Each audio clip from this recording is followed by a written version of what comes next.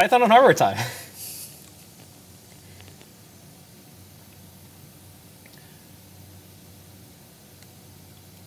We have a newsletter. Sign up for it at adafruitdaily.com. We don't spam. We don't harvest your emails. We don't do any of that. You can subscribe any time.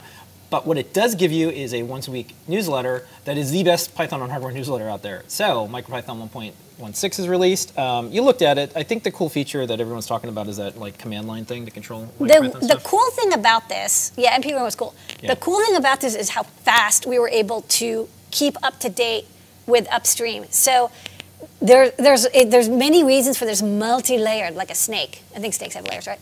So Scott did a massive push before he went on vacation, of merging 3 years worth of MicroPython updates. I think we were on like 109 or 108 or something.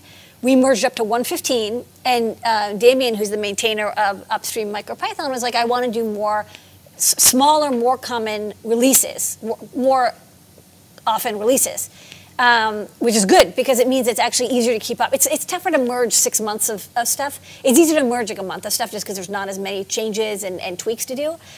So the 116 release, we were on 115. 116 came out like a week ago, and within a week, Jepler was able to do a PR to catch us up.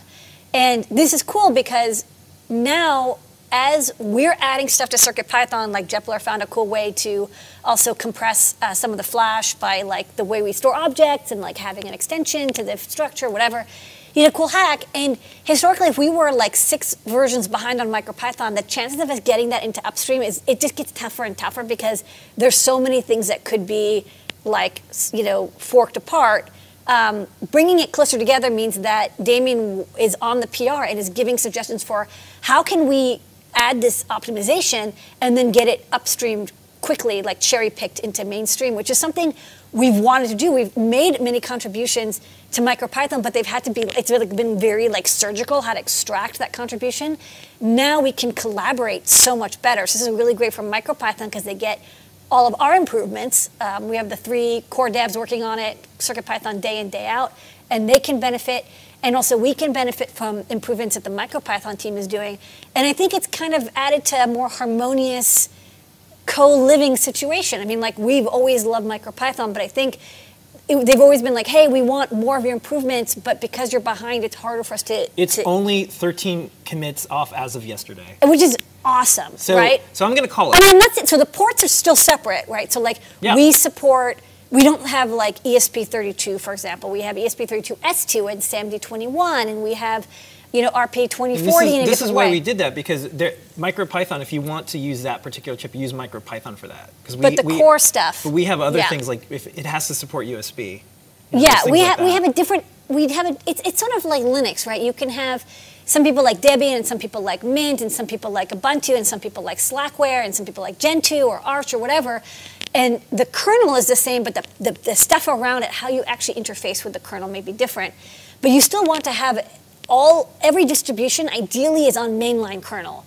And that's not true all the time. Sometimes distributions have split off of the main kernel and they have changes, they don't get the mainstream, and so it's like it starts to get a little wobbly where it's like you'll end a distro which is on Linux 3 and one's on Linux 4 and one's on Linux 5. Like it can really diverge. So having a similar core means even though the packaging is different, the core functionality and improvements can be shared. So this is a really good thing for the community. Even the people who aren't doing core MicroPython or CircuitPython, I think everyone agrees this is a good thing. So I'm going to call it. Call it. I think in the beginning when we were doing like CircuitPython, people were like, why are you doing this? Why are you doing that? But now, as the cores are as they're like only a few commits behind each release, and it's getting easier and easier. If you look at what our team is doing, they're supporting open source in the best way. They're adding and contributing. Things are getting added upstream. They're getting cherry-picked. They're getting added. We're picking out things. We're adding it. And then we're also supporting MicroPython financially.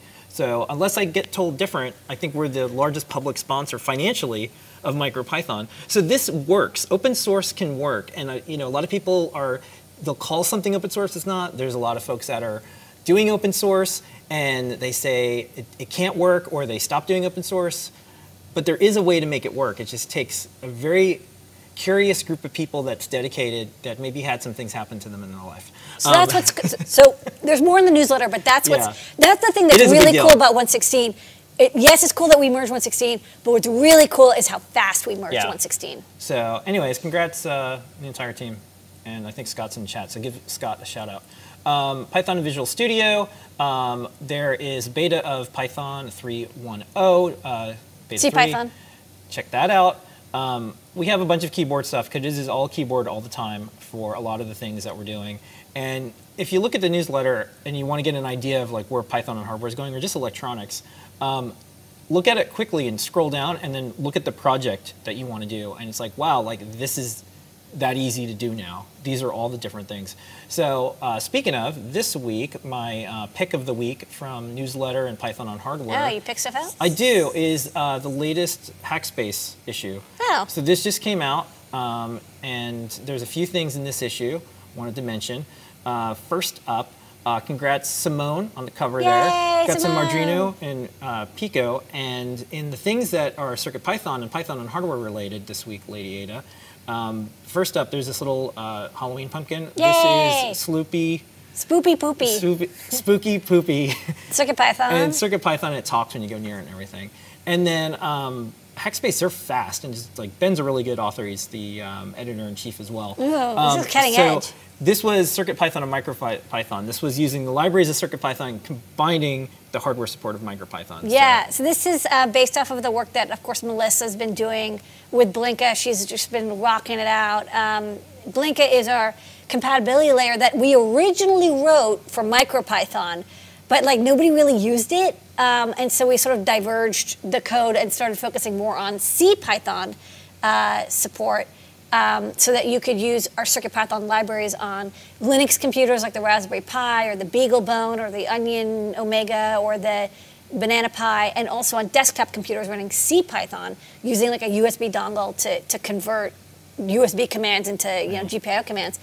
But then when the Pico came out, there were some people who were using MicroPython but wanted to use our libraries, and there was like, I think people were like, I don't understand, why can't I use the CircuitPython libraries on MicroPython? We're like, you can with Blinka, and people were like, well, it doesn't work, and we're like, oops, it should. And so Melissa went in, cleaned it up, and published how to do it, and we're going to make it even better. It's a little bit unusual how to do it because of the file system stuff.